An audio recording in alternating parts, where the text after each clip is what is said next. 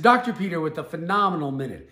Chiropractors can work alongside any health professional: neurologists, orthopedic surgeons, general practitioners, pediatricians, as well as alternative caregivers, massage therapists, acupuncturists, rolfers.